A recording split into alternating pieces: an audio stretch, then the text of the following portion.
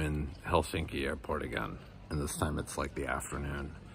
But I'm thinking, I heard there was this guy who just stayed in the international terminal and never left because it's kind of nice here. The problem I found is this coffee machine. Check it out. Like, how do you buy coffee? There's no indication of a price anywhere on it. So, like, I have like €2. So like, so maybe I shouldn't move to the airport.